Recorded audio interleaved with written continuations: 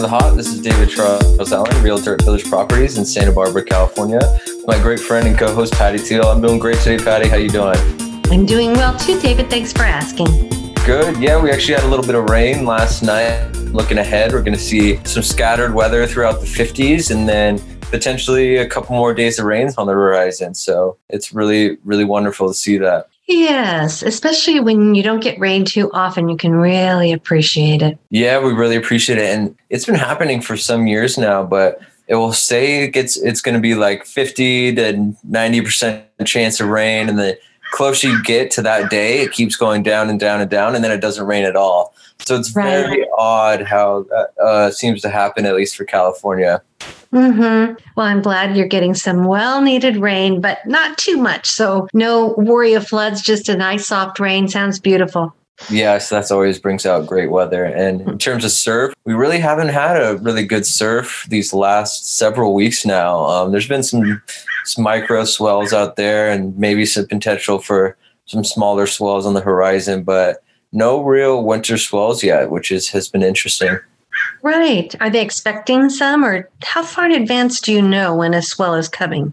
I mean, it's kind of like the rain. You think it's coming and you don't really know until it's right in front of you. So it's really hard to predict in that sense. Right. I know there are even surf websites where you can look and get the surf report. Do you utilize those, or do you just run down to the beach and check it out?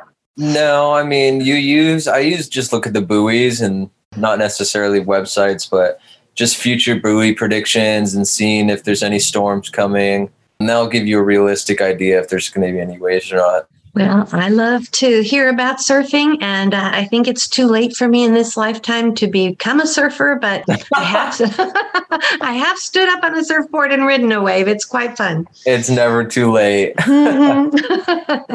In terms of interest rates as well, doing a little back and forth again, they're up to 3.25 for conforming 30-year fixed and down to 2.875 for a jumbo 30-year.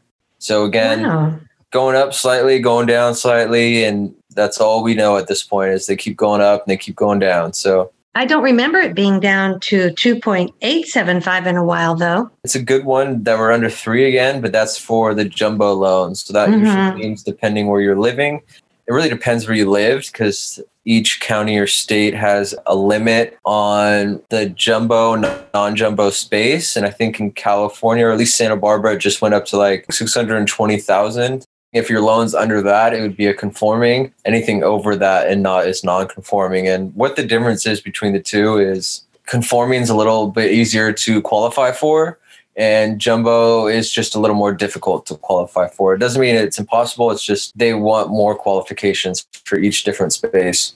Oh, David, I should have asked you that a long time ago because you always report on those two numbers, but I really didn't know the difference. So thanks for explaining that. Yeah, it's just a number cutoff for how much your loan amount is. And just depending on that, it's going to lead to needing either a higher credit score, more income history, more stability with your income, like years experience or years work in the same field. So it just really depends.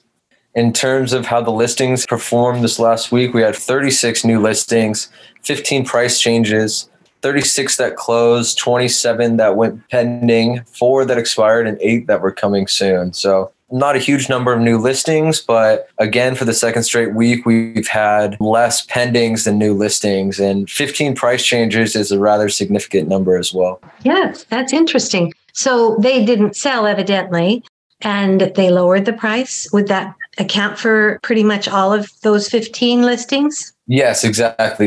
Some situations, something goes into escrow at a higher price point, then somehow falls out. It could be a price change up to get to that number they're in escrow at, but typically it's people reducing the price. I see.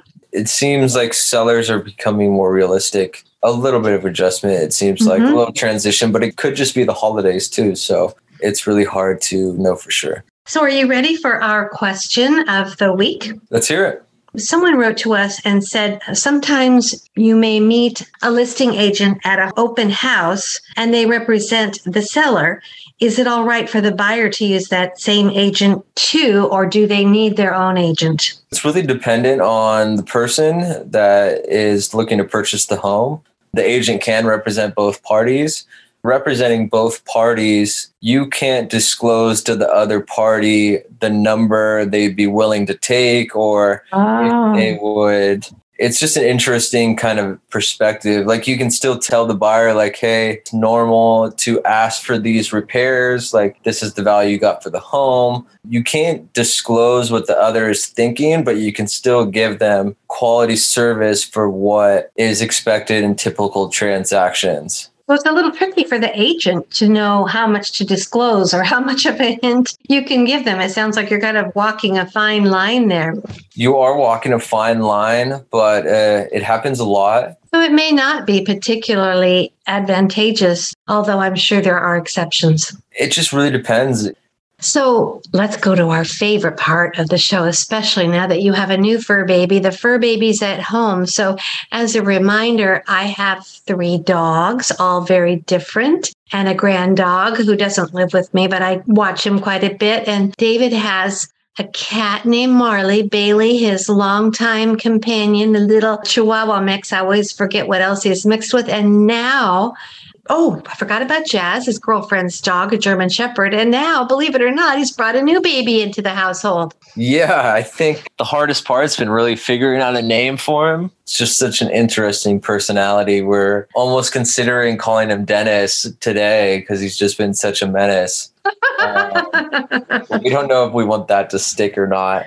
He's amazing. He's just chewing on everything and all the light sockets and cords. Like he's not very smart in that sense, but I think he's just a baby. Out. He doesn't know.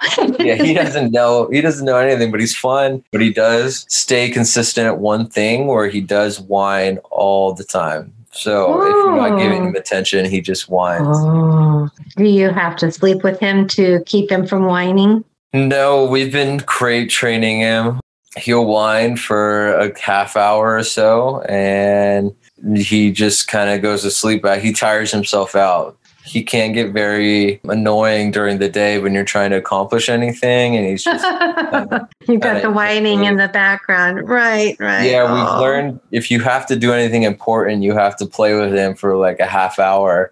Wear him out, and then he'll just sleep. So. Well, and you said the other animals in the household were a little annoyed with him too. Has that kind of calmed down a little bit? Yeah, they've gone along a lot better now. They've all kind of adjusted to it and all appreciate it. But as long as they have their own space too. You have to wonder what's going through their little minds like, oh my God, he's staying? I know, right? Yeah, they've all adjusted nicely. But again, they're all like, oh, just get out of my space. You're just so annoying. Yeah. Oh, how cute. Just being a puppy. Yeah. Well, you're going to have a pack to walk with. That'll be like the dog whisperer. I know, quite the pack. Mm-hmm. Well, that's really nice. Well, I can't wait to hear about his adventures as he grows older. Because he's so young, you probably aren't taking him out and about yet. Is that what you're doing, David? I know there's parvo worries and things like that. You haven't been able to take him to the beach or anything yet, have you? We actually took him on the beach once, and we've been carrying him in our arms when we go out, too. So. Well, we'll have lots to tell us on the hop. Yes, of course. How are all your pups doing, Patty? Everybody's doing well. Yeah. I'm just really loving having a fenced backyard. It just makes life so easier when you have multiple dogs. And especially my eldest, it's a little sad because Buddy is 20 years old and he's blind and, he doesn't walk very well and he's become incontinent. And so it's that fine line. Is his quality of life worth keeping him alive at this point? And I'm always asking myself that because you don't want to be selfish. If it's time for him to go, you want to let him go. But he still does eat his food very well. And he does spend time out in the backyard. He seems to like him to sun himself. And so I think as long as he doesn't seem to be miserable, he is very confused. He'll get himself stuck. I think like people, they get dementia. So sometimes he's stuck under a chair. He gets himself in the worst predicaments. He'll get a cord wrapped around him. So he's really, it's just, you have to kind of keep an eye on the poor guy. And he was such a fast little guy. We used to call him Buddy Rocket. He used to love to go to the beach and chase the birds. And so just like people, he's just a kind of a tottering old man now. But I think I'll know when it's time for him to go if he needs assistance, because he'll stop eating and he'll just be miserable. I think he's eating. He still can kind of yelp for my attention. So I think he's still here. I can't believe he's here for another Christmas. It's kind of amazing. It's always tough, that's for sure. Well, thank you so much, David. We've got all ends of the spectrum with our animals. I know, we really do. All right. Well, you have a great week. All right, you too, Patty. Let's give it a go next week. Bye-bye now. Bye.